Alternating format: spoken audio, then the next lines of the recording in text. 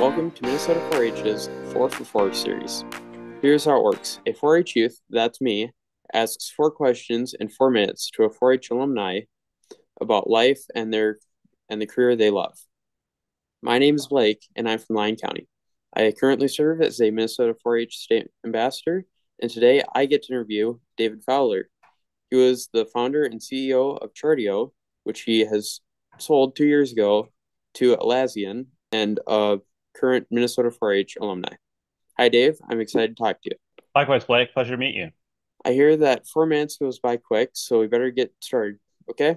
My first question is, what skills do you learn from 4-H that helped you with your entrepreneurial endeavors? So, two big categories. One's project skills. 4-H allowed me to really be creative in my work, bringing a project to the fair and having to present it and going deep and showing my creativity, showing it to a lot of people, really gave me a lot of confidence and excitement in doing that. And I think that's hugely important for entrepreneurship.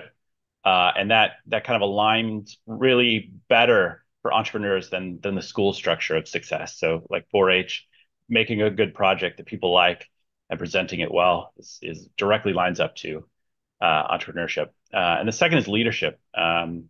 As club president at a young age and then county president and getting to work with and lead so many other kids and sometimes adults was really, really rewarding and great experience for later managing a lot of people. My second question now is, how did 4-H help you in discovering your passions?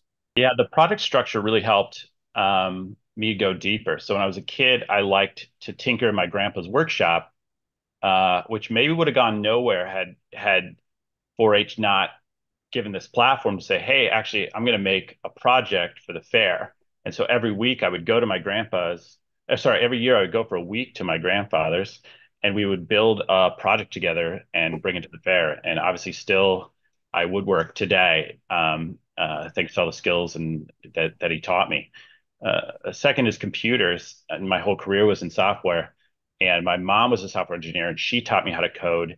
And we never maybe would have gone through all the time and effort to sit down and her to teach me all those skills.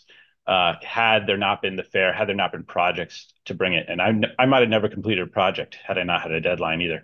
And so I think that was hugely important. Who's had the greatest influence on you up until now? I've been lucky to have a lot of great mentors and friends and peers, but still nobody can hold a candle to my parents as far as the influence they've had over me. I had really active, wonderful parents. They were leaders in our 4-H club.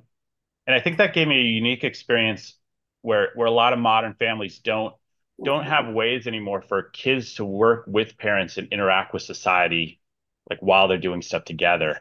And I was just all the time doing things with my parents and volunteering places and doing other club activities with my parents and other parents.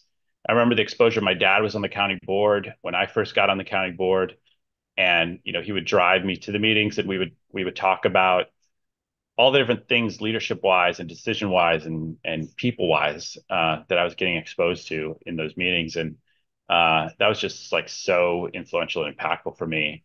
And I don't know of a lot of other avenues to get that kind of experience with your parents. What advice would you have for today's 4-Hers and youth? I'd say try a lot of projects that you're not sure if you would like, and get exposed. Popular opinion today is that you get good at things that you like doing. Um, but I think the reverse is actually the truth, and a lot of science shows that you start liking things that you get good at instead. And so go get good at a bunch of things. Talk to leaders around you. Talk to people with experience with things, and those other 4-H leaders around you and your family. They really want to teach you things. So look for the skills that they have and go learn those. And it'll be really, really rewarding for you. And you'll pick up new hobbies and passions and skills. Well, Dave, our time is already up, so thank you for talking to me today. I really enjoyed learning about your 4-H story and your career path. Is there anything you want to say? Thanks a lot. Thank you. This has been Minnesota 4-H's 4 for 4. See you next time.